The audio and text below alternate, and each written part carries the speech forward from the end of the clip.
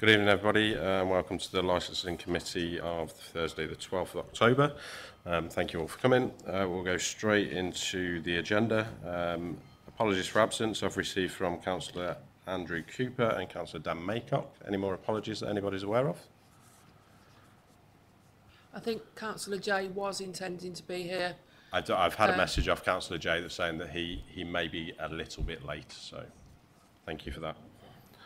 Okay, I've got minutes of the previous meeting. I've actually got two sets of minutes. So minutes from the 22nd of August, which was the, let me get the right minutes, which was the meeting for the taxi licence holder.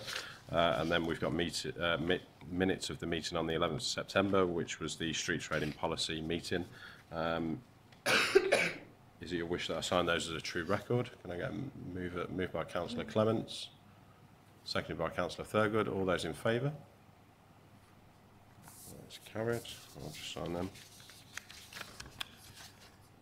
Agenda item number 3 is declarations of interest. Do we have any?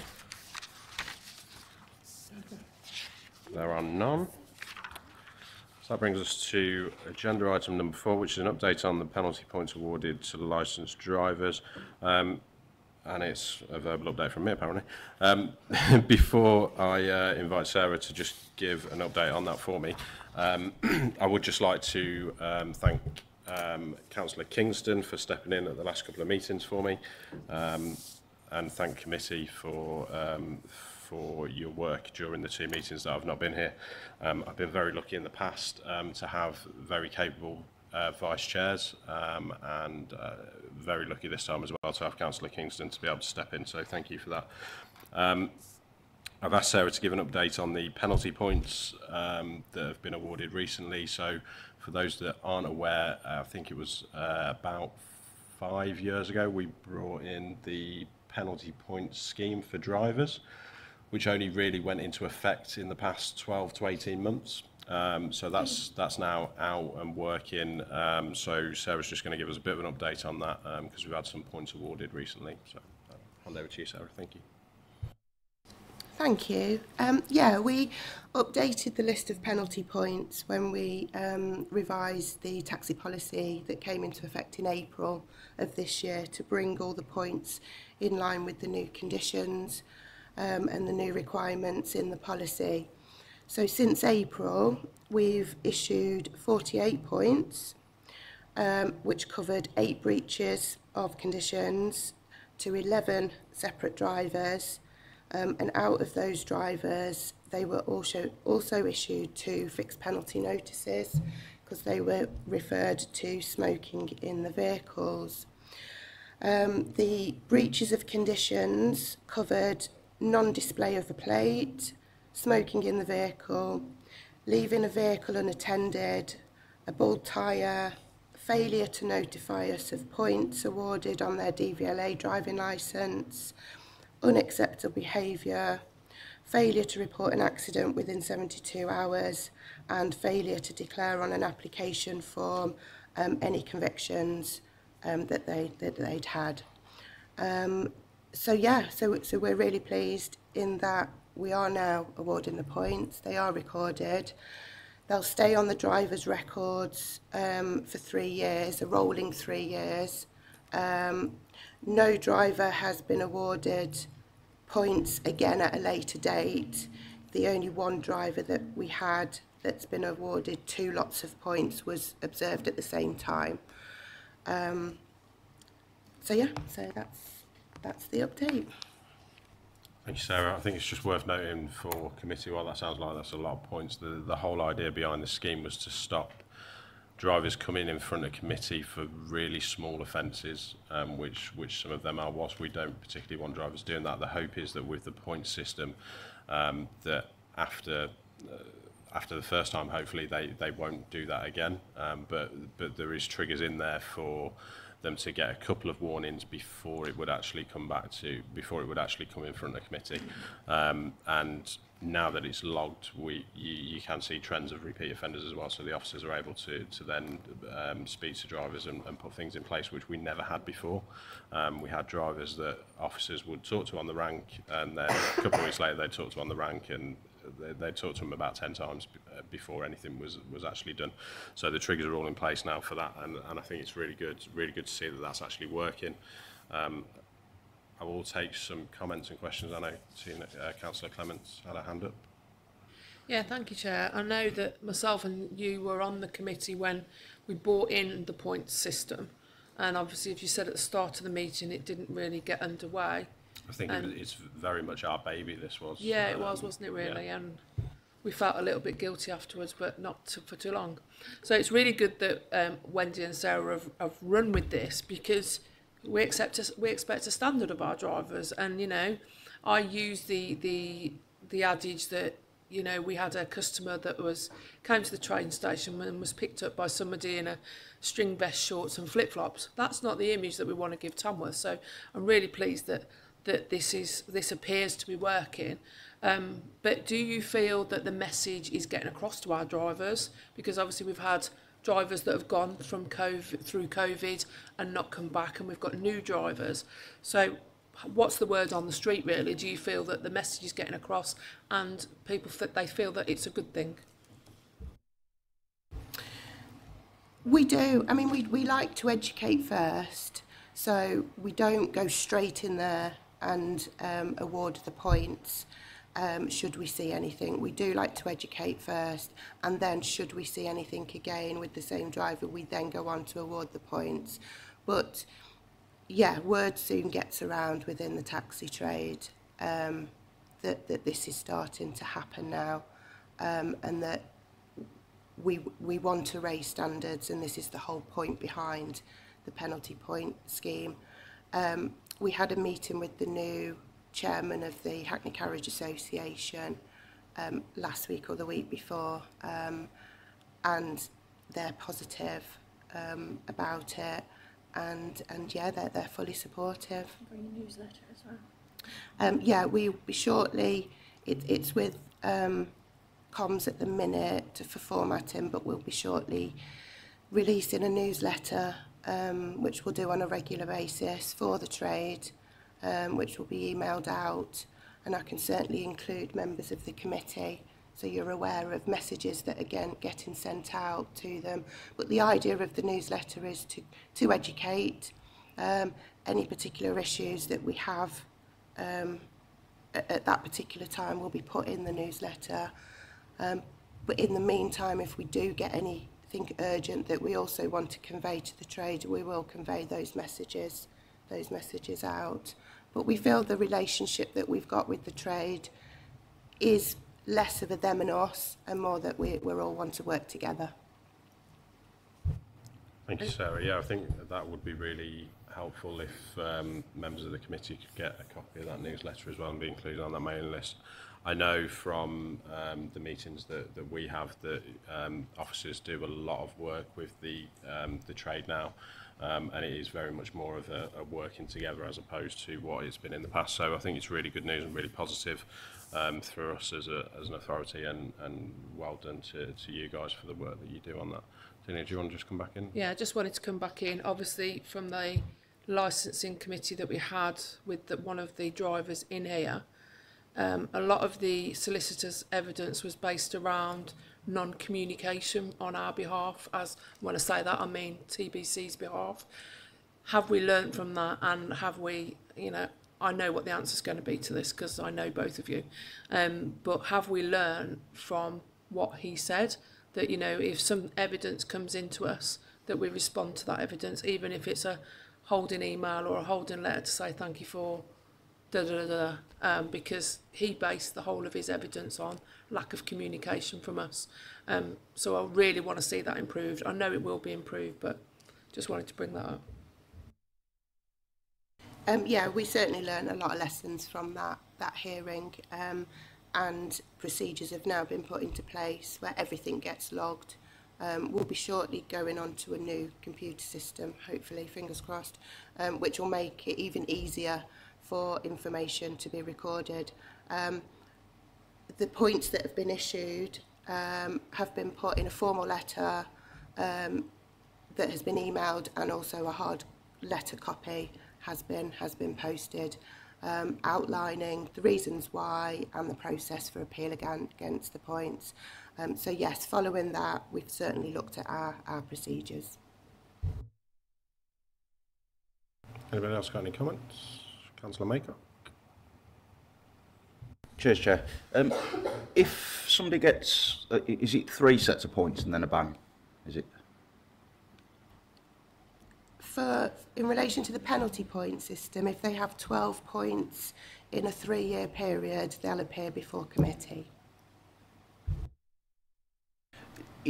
If they then get a ban from us, what stops them going to another licenser and then actually working in Tamworth?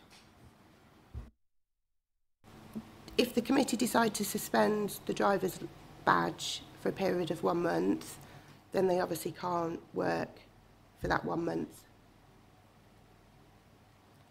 But that's just in terms of our licence though, isn't it? With neighbouring authorities? Yeah, when a driver applies to a neighbouring authority for a badge, they have to declare on the application form if they've held or hold a badge with a neighbouring authority. Regardless of what they put in that section, we always ask the other authorities. We've got a pro forma form that we email to them for them to email back. We do that as a matter of course with the immediate local authorities, but if they've declared anybody other on the application form, we also ask that local authority. There's also an NR3 register that we are required to use and check, and when we revoke or refuse a licence, it has to be recorded on this register, and it's central government now that have instructed local authorities that they must use this register. Okay, thank you for that update, Sarah. Moving on to agenda item number 5, so we've got the scrap metal policy. So this is coming back to committee following us sending this out to consultation.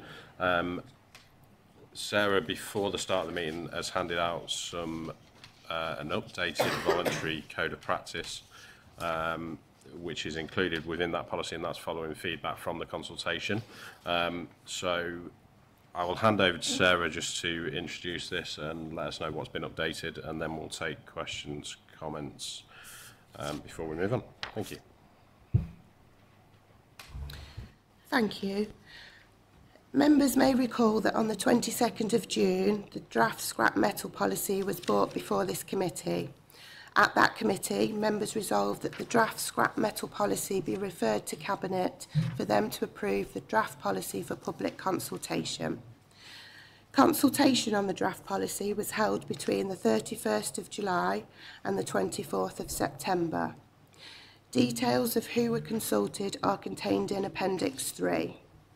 Responses were received and detailed at Appendix 4. One response referred to the addition of wording in relation to the requirement for a waste carrier's registration. The other 2 responses referred to a couple of additions of wording to the policy and also the proposed code of conduct. Officers took on board the comments received and would like to propose that the code of conduct is voluntary, and amendments have been made in anticipation that members agree and circulated. Tamworth Borough Council have 3 professionally run sites by large operators, and it is considered that the Code of Conduct would act as a guidance to new applicants to what Tamworth Borough Council would expect from them. The recommendation before the committee today is that members recommend to Cabinet that they consider the draft scrap metal policy as suitable for adoption, subject to the amendments proposed. Thank you. Okay, thank you, Sarah. So I'll take questions or comments. Obviously, it's a policy that we've looked at before, and it's been out for consultation. So, yeah, any questions or comments from anybody on this? Councillor Clements? I think this is brilliant. Voluntary code of practice for scrap metal dealers. I think you'll have more people sign up than you think, because it's voluntary. If you start mandating everything, people just get a little bit aerated and think, like in the report, it's, well, you've got to do this, you've got to do that, and some of the wording perhaps could be changed. So I welcome this. I think it's great that they've been given the opportunity to sign up or not. So I think it's a good piece of work. Thank you, Councillor Clements. Anybody else? Councillor Thurgood? Obviously, we know the authorised collectors because they pay the licence fee, which I think lasts for 3 years.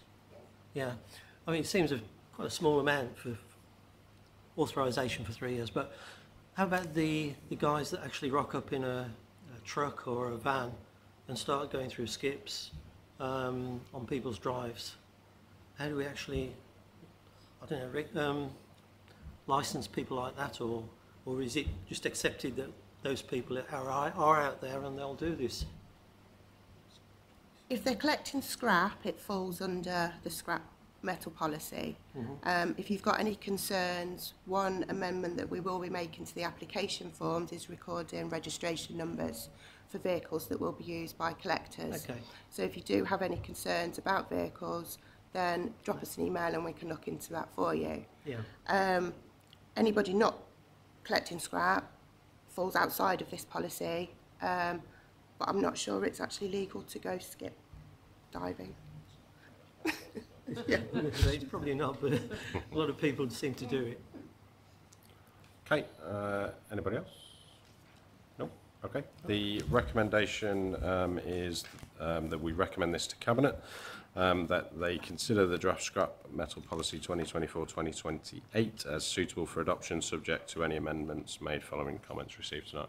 I don't think there are any amendments, so can I get a mover and a seconder for that? Moved by Councillor Wood, seconded by Councillor Clements. All those in favour?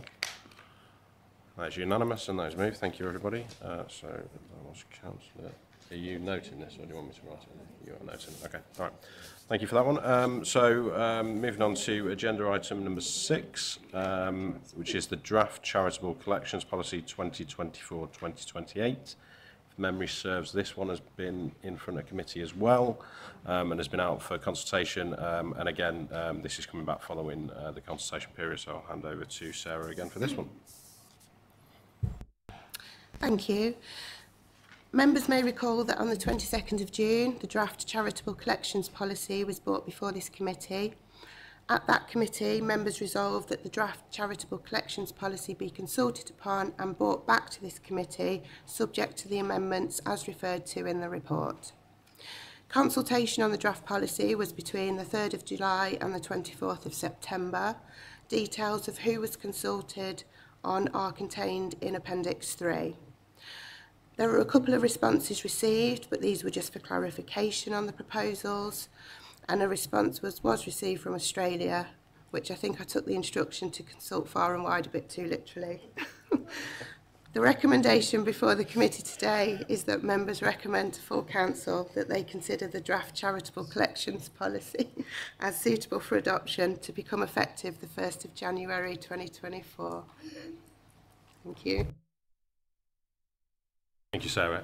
Can I just ask, is that the response to the consultation from Tamworth in Australia, is that going to be in the report that goes to council? I can certainly include it if you wish it. Yeah, I mean, why not? Let's do it. What I will say, just on the fact that we've had responses to, I think, all of these policies, it's good to see that we're actually getting engagement, because I know in the past we've not really had engagement from the public, so it is good to see that we're getting engagement from the public, from stakeholders. So it does help us make sure that the policies that we're putting out there are robust and are right and fit for purpose. So I think that's really good to see. Any questions or comments from anybody on this one? Councillor Maycock? Were they actually from Tamworth, Australia? Brilliant. Thurgood? Excuse me. A very small point. On page 77, I think it is, section 6, paragraph 3, it refers to Her Majesty's Stationery Office. Mm. Yeah. Yes, thank you. I'll check the remainder of the document as well and make sure Okay. that any references I to mean, it's her have been interesting changed. as well. All Royal Mail vans have got ER still on the sides, but I think I think it's great that this has been before us once and been out of consultation, and we're only just picking that up. But yeah, thanks for catching that, Peter. We'll get that updated. Has anybody else got anything on this one? Again, the recommendation is that this one will be recommended to full council, and that full council consider the draft policy as suitable for adoption. Can I get a mover and a seconder for that? Moved by Councillor Clements, seconded by Councillor Maycock. All those in favour? That is unanimous and carried. Thank you very much, everybody. So moving on to the final item of the evening, it's agenda item number 7. This is the Sexual Establishment Policy 2024 to 2028. Again, this one's been in front of the committee already and has been out to consultation and is now coming back in front of us for us to recommend this back to full council. So I'll hand over to Sarah to introduce this report. Thank you. Thank you, Chair. Members may recall that on the 22nd of June, the draft Sexual Establishment Policy was brought before this committee. At that committee, members resolved that the draft policy be consulted upon and brought back to this committee to consider any responses received. Consultation on the draft policy was between the 3rd of July and the 24th of September. Details of who were consulted are contained in Appendix 3. Attached to Appendix 4 is the response received from Staffordshire Police asking for additions to the policy and additions to the set of standard conditions. I also wanted to clarify a point in that response, in that on page 12 of the draft policy at point 9.4, the second appeal refers to the judicial review process, and this will be reworded accordingly to make it clear. The recommendation before the committee today is that members recommend to full council that they consider the draft Sexual Establishment Policy as suitable for adoption to become effective the 1st of January 2024, subject to the amendments suggested by Staffordshire Police, should members feel these are appropriate. Thank you. Thank you, Sarah. Does anybody have any questions or comments on this one?